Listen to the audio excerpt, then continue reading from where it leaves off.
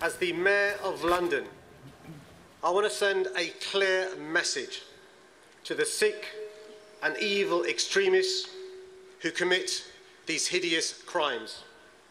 We will defeat you. You will not win.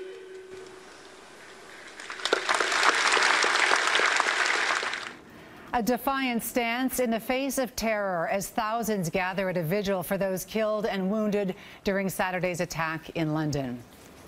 And this is what the new normal looks like in the UK as Londoners head back to work. Security barriers were set up on several bridges in an effort to stop vehicles from plowing into pedestrians. The latest act of terror has Britain's Prime Minister promising to ramp up the war against ISIS. We cannot go on as we are. Enough is enough.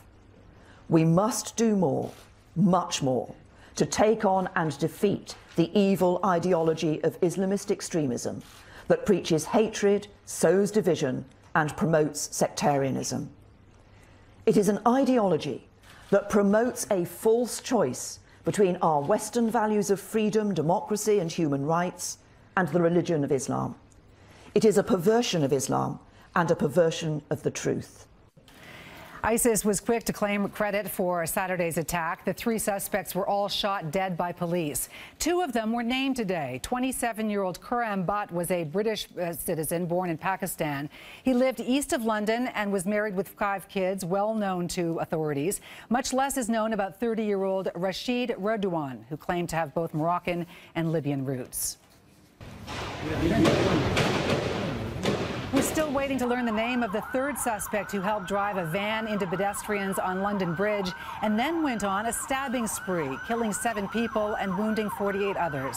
It was the 3rd terror attack in England in 3 months. Former CSIS and RCMP operative Mubin Sheikh was on BT this morning. He says we have not seen the last of these types of ambushes. We don't live in a movie. It's not a TV show. You know, everyone says, you know, we demand an end to these attacks, but demanding an end to attacks is not going to end attacks. It's going to require hard work, counterterrorism work. And we're in for the long haul. This is not over. This is not the last attack. Ramadan, ISIS has encouraged their acolytes to attack people in Ramadan. So you're going to see more attacks like this in Europe and elsewhere. 11 more people were rounded up by British police in a series of raids today. That's in addition to the dozen arrests made over the weekend. The terror level remains at severe across the UK tonight, meaning another attack is highly likely. Appearing on a U.S. talk show today, Canada's Prime Minister said there's a fine line between protecting people and restricting personal freedom.